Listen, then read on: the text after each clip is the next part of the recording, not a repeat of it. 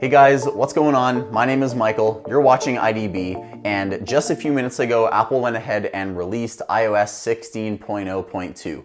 And boy, when this update came out, I was so relieved because my iPhone 14 Pro has been so buggy, and apparently this release is here to fix all of the launch day bugs that were present on the 14 Pro, and also to fix some bugs that were present on all iOS 16 devices. So let's go ahead, jump in right now, and I'll tell you everything that's fixed. So first up on the changelog is a fix for the iPhone 14 Pro and 14 Pro Max that would cause the camera viewfinder to have a vibration or a shaking effect when you're using it in a third-party application. Now, luckily for me, I didn't experience this at all, but based on what I heard on Twitter and on Reddit, a lot of users were very frustrated with this bug when they first got their 14 Pro. So it would happen in an app such as Instagram or Snapchat, and when they would open the viewfinder, it was pretty much unusable. Like, it was shaking and vibrating all over the place, and the user just couldn't use their camera in a third-party app.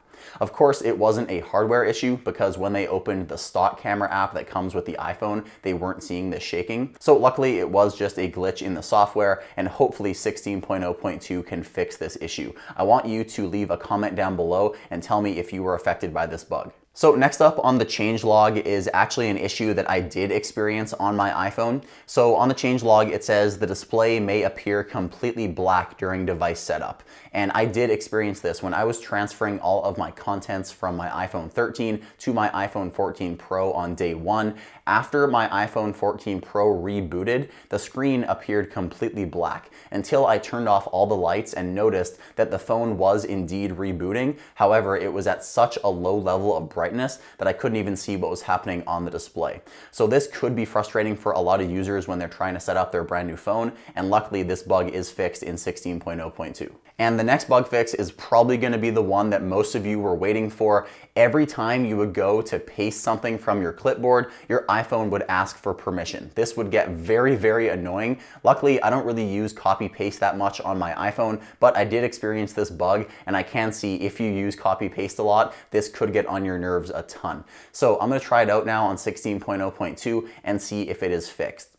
So the previous behavior on 16.0.1 was if you were to copy some text and then paste it in another app, that app would ask for permission. So now let's go ahead and try to paste that text from Notes, and it should just go ahead like that. So finally in 16.0.2, you're able to copy and paste text without that annoying prompt from the system. And we also do have a nice update for those of you who use the accessibility features on the iPhone. So apparently there was a bug in 16.0.1 where if you were using VoiceOver after rebooting your phone, VoiceOver would all of a sudden be turned off. So this could get very annoying, especially if you have vision issues and you rely on VoiceOver to use your iPhone every single day. So here in 16.0.2, VoiceOver should work completely as expected.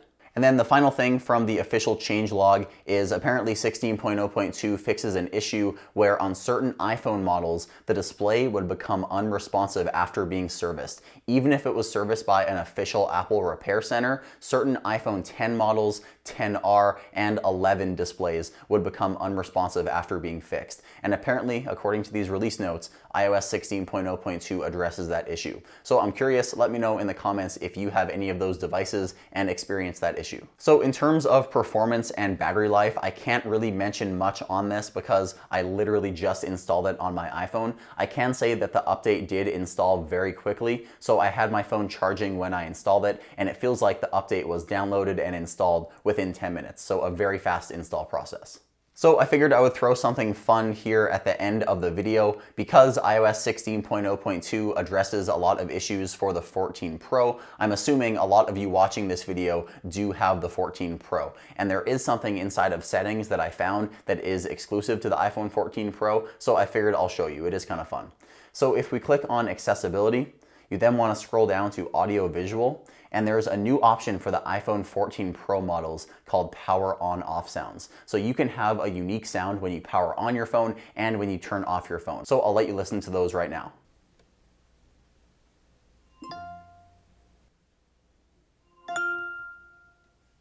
So those new sounds are kind of fun. I especially like the noise when you turn on the phone, and when you're holding it in your hand, you also get some cool haptic feedback as well. So kind of a fun hidden Easter egg for those of you who have an iPhone 14 Pro. So that's gonna do it for me in this video. I wanna hear your thoughts in the comments, so tell me your thoughts on iOS 16.0.2. Does it address any of the bugs you've been experiencing? Definitely let me know in the comments below.